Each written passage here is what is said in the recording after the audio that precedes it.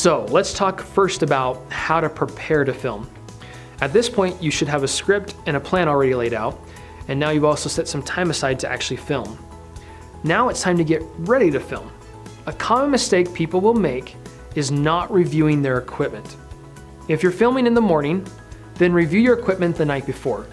If you're filming that afternoon, make sure to check things that morning. Here's what to look for when you're checking.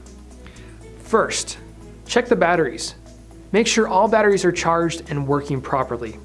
Next, if you're using the Osmo, review your SD card and make sure that the footage from your past shoot is uploaded to your computer, then reformat your SD card. Reformatting before a shoot can prevent files from being corrupted. It'll also give you access to all the space available on your card. If you're filming on your phone, do the same thing. Clear up as much space as you can and charge your phone.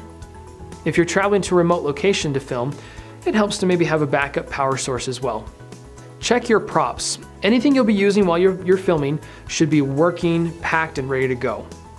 Before your shoot, set up your equipment and run a couple test shots. It only takes a few minutes to set up everything, and going through this process really helps you take inventory. If you've misplaced like an accessory, then you'll know it right away, and you'll save from having those occasions where you're like, oh no, where is it? Now that your equipment is set up and you have everything you need, then this is a great time to review your script and practice your shots. Go through the motions. Get out there and start filming. Even practice hitting the record button and using the microphone as well. It doesn't hurt to know what to expect. You can always delete these video files after. Practice how the people you plan to film will fit in the screen. Imagine how close or how far you'll need to be. Think about how the people will move in and out of the camera scene. Which way should the camera face? Consider different perspectives that you can capture in order to clearly tell your story and intrigue your audience. Try a few different angles and make note of what good ones you like. If you get stuck and don't have a good idea on how to best film something, jump on YouTube and search best commercials.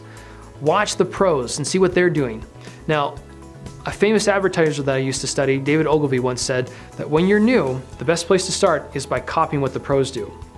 Now, note, I'm not suggesting that you plagiarize, but instead take these basic ideas and techniques from other experts and incorporate them into what you're filming.